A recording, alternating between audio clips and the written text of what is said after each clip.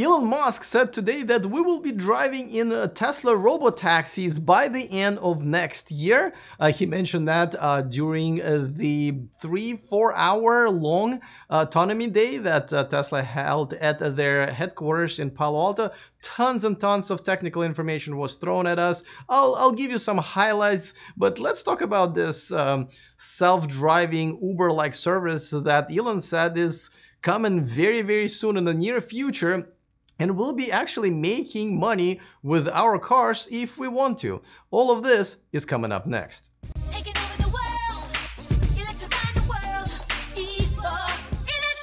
Welcome to E4 Electric, your #1 source of unbiased electric car news. If this is your first time here, go ahead and click on that subscribe button down there so you don't miss anything moving forward. And of course, I want to say happy Earth Day to you guys, but mainly to Earth. I love this picture over here that we did a photo shoot a while back. There's a behind the scene video on my channel. We've done quite a few of them. I just love this image because kind of it's a harmony between the nature, the humans, and the technology.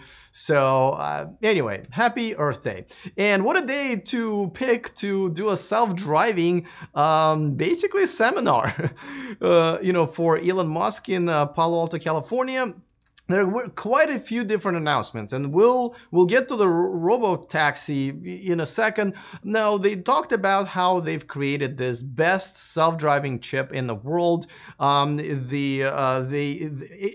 might be. It's really hard to say, right? Because unless you're very, very technical, it's really hard to say because the chips can operate at a very high speed, process a lot of operations, but your software might be wasteful and not work with it very well. So, but nevertheless, you have to say that obviously designing hardware and software with the same company, much like Apple does, definitely benefits the product. There are some other issues with it, obviously. And now, NVIDIA was the previous provider of that chip. And then overall, NVIDIA has been pushing a self-driving chip for a while now. Elon and some of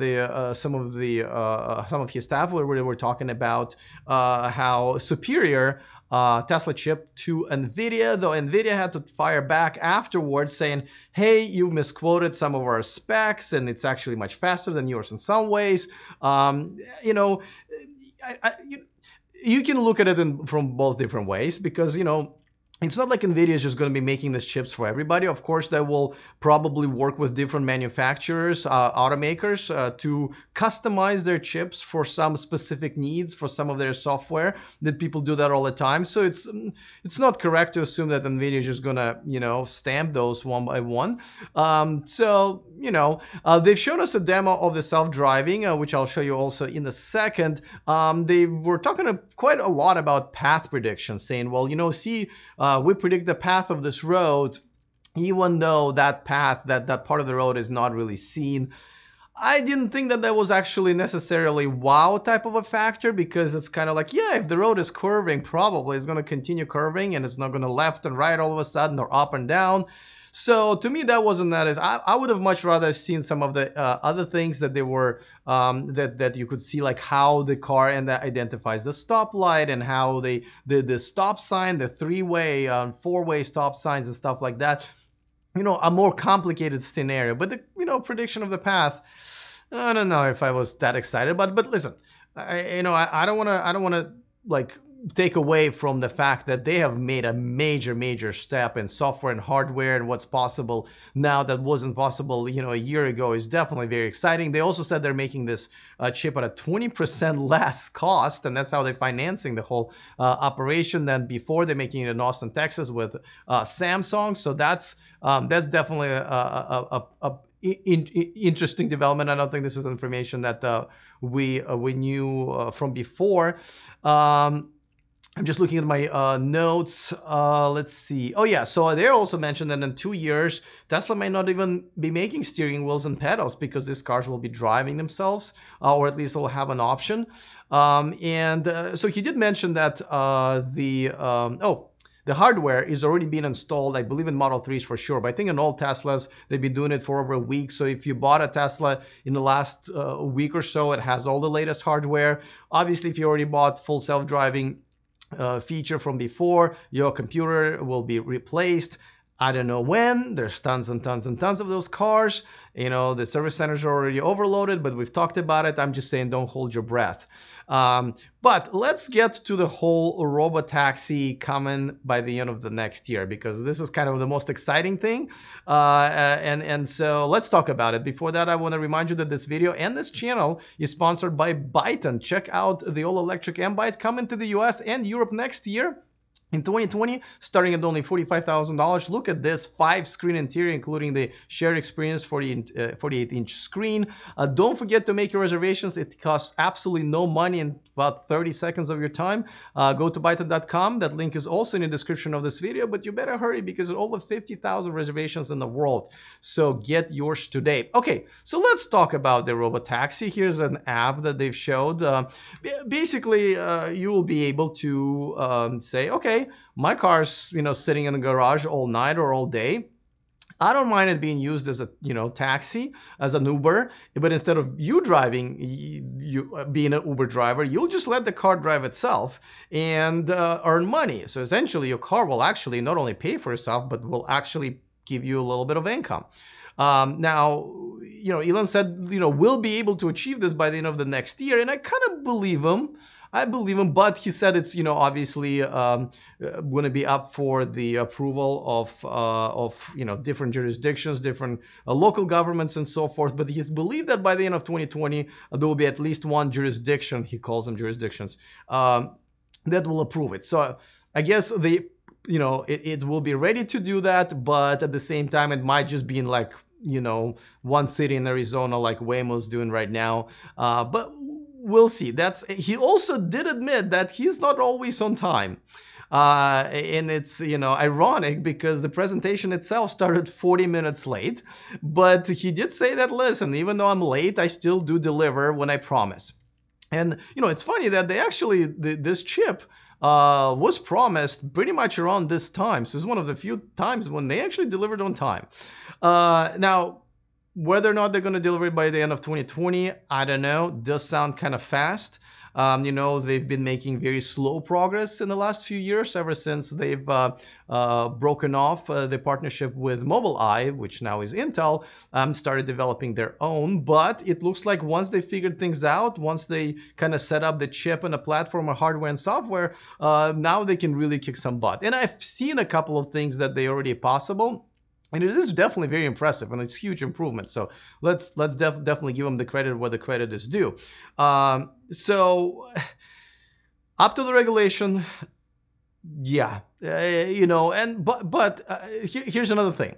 And would you let your car, especially not Tesla, be driving around there with people riding in it, who knows, spilling stuff, and God knows what they're going to be doing there in the back seat of the car. For example, Waymo self-driving cars without drivers right now being literally abused by other people on the streets, and there are videos of that because they're so careful, right, that they're slowing down everybody. So I assume that same might be happening with Teslas. As a matter of fact, even with the parking lot summon, I expect that some people will get really upset with those really, really, really slow moving cars, getting out of their parking spot and trying to find their owners. So and at the same time, do you really want to, your kids are riding, your wife is riding in that car, do you really want to have other people ride in between? I think a lot of people might not.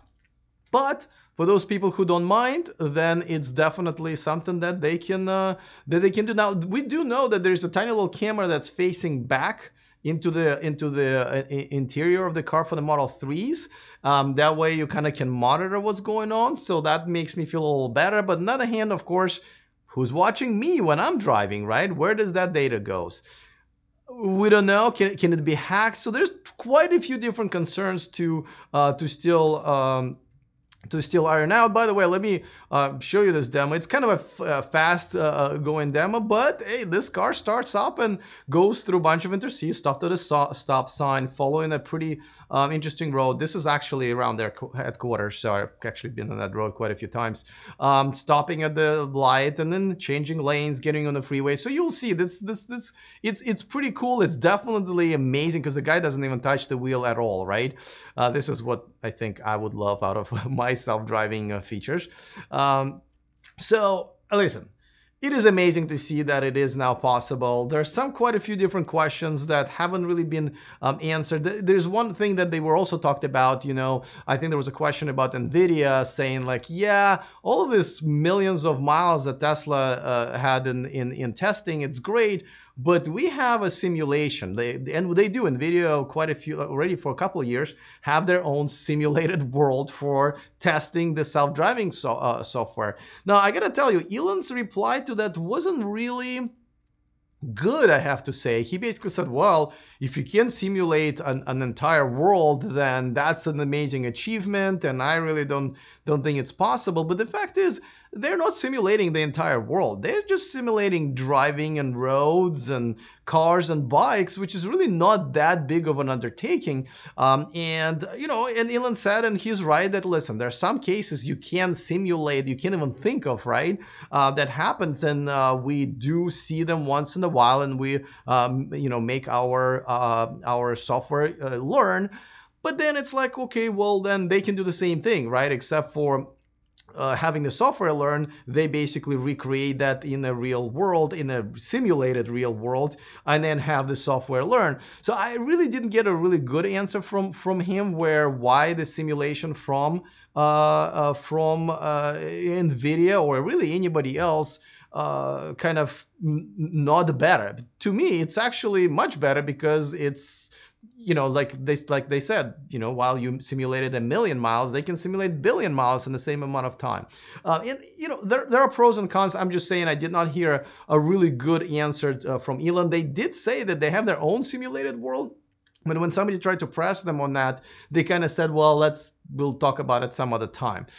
So I'm still gonna and again, I've seen the NVIDIA's video, and it's pretty impressive. They can simulate like even stuff that, listen, it's the same road, right? There's same conditions of the same road, except for you want to see what the reflections are on the road when the sun is, not in the morning over there, but in the evening over there, right? Instead of having somebody drive on that road later on, they can rotate the sun in like 3 seconds and get all of the test cases, right? That does make sense. It will still cover most of the cases because the roads only have so many, potholes and patches and reflections and colors and all that stuff. So all of that can still be simulated like 99.99% chances. So I'm still going to give this one to NVIDIA, but I'm definitely looking forward to what you guys think, because this is a lot to unpack. Obviously, we'll probably do another video about it. Don't forget to sign up for our VIP list where we deliver weekly exclusive content that you can find on this channel or on our website.